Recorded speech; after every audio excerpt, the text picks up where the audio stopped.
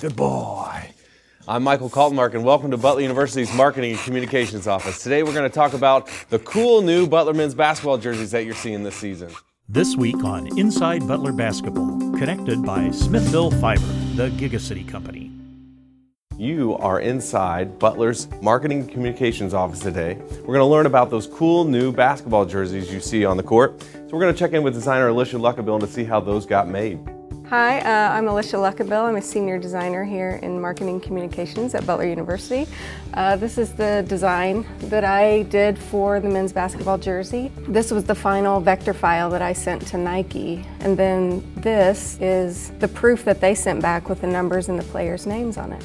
It was a really fun process. I got to work with a guy at Nike and just whole back and forth. This was the first time we'd done anything like this. This is the first time they'd really done anything like this, so it was a lot of fun. So we're inside Hinkle Fieldhouse, inside the men's basketball locker room. I've got 3 of the new jerseys laid out here for you in the road black, the home white, and the new alternate gray uniform. So primary features being the Butler Bulldog logo, the Hinkle Fieldhouse silhouette. And if you were to look at the east and west ends of Hinkle Fieldhouse, up at the top you'll see 3 steel stars in the brick of the building, and so we pulled those out and added those here. Also, it's a tip of the cap to the state of Indiana, which we call home, and if you notice, the state flag of Indiana has 19 stars on it.